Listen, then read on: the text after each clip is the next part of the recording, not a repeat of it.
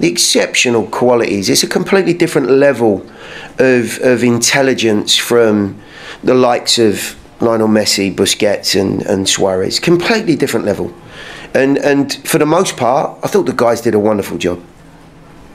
Yeah, Gary, you just touched on it some there, but is there something about playing Miami and everything that comes with this that brings out the best in your guys? It's a lot like the game in August. This was a real fight.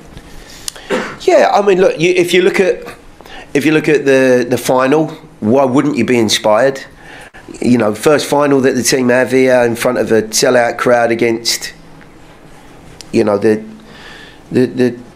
best player that's ever walked the planet. If that doesn't inspire you, then nothing will. And maybe we could say the same about tonight.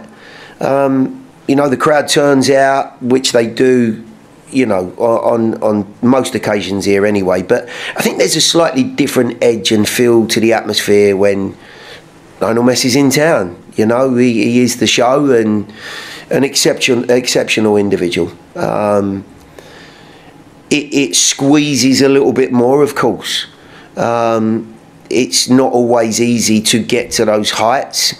And, you know, on these one-off occasions in such a prestigious tournament, the guys, I think, have left everything out there. No two ways about it.